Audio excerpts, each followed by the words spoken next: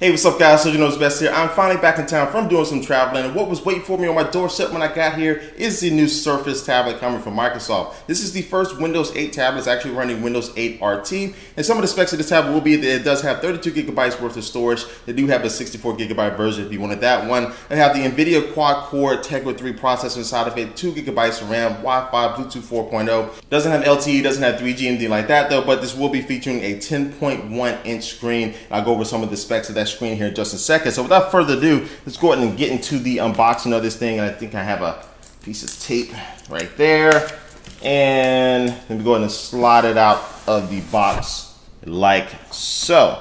So we have two different boxes, I guess, inside of this one because this does feature the touch cover. You can't get this without the cover. It will be cheaper, I think about $100 cheaper.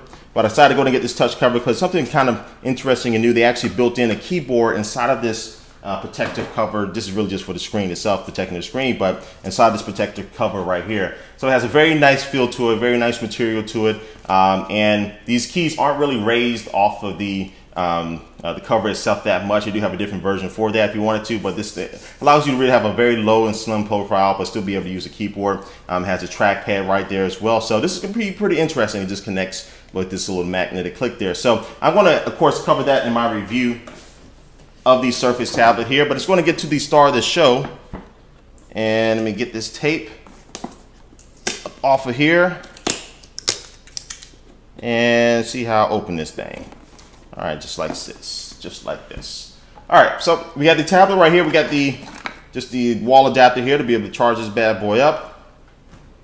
And I'm going to take the tablet out of the box, set that to the side for now, and see what we have on the inside as far as this. And it's really just going to be instruction manuals, and I don't need to look at that stuff. I think that is about it. Nothing else is inside the box. Okay, so we have the tablet here. You can see it is in definitely a widescreen type of form factor. It's definitely a long tablet, but I will tell you that it is pretty lightweight. The tablet weighs 1.5 pounds. It is pretty lightweight for its form factor. A very nice big 10.6 inch screen right here. This is a 16:9 wide screen display. It has a resolution of 1366 by 768. And then we're going to see if I can turn the screen on, see if we have any juice inside of this tablet. All right, there it is. So while it's turning on, it's going to take a tour around the tablet itself. It has a 720p front-facing webcam right there. It also has another 720p webcam on the back there. You can kind of see my fingerprints. I did put lotion on right before this, so this thing does get some fingerprints there. But anyway, while we're on the back here, I'm going to show you this flip-out stand right here, which will allow you to set this on the desk like so if you wanted to prop this up. Very nice, very easy to be able to do this. A lot of the tablets, including the iPad, you need to have like a case to be able to have that type of functionality to it. Let's take a look around. We do have a full USB 2.0 port right here, so you'll be able to connect a keyboard and mouse to this thing if you wanted to.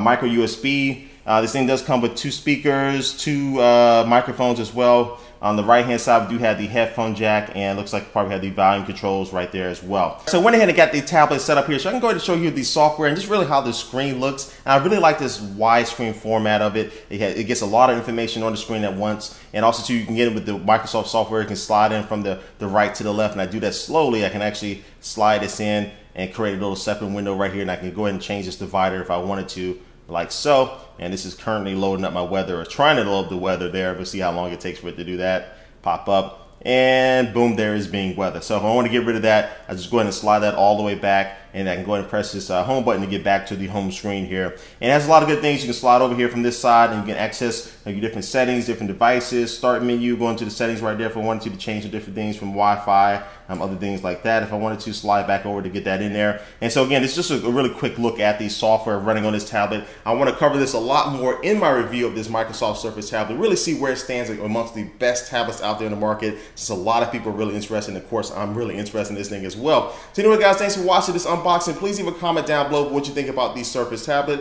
And thanks for watching, guys, and I will catch you later. Peace.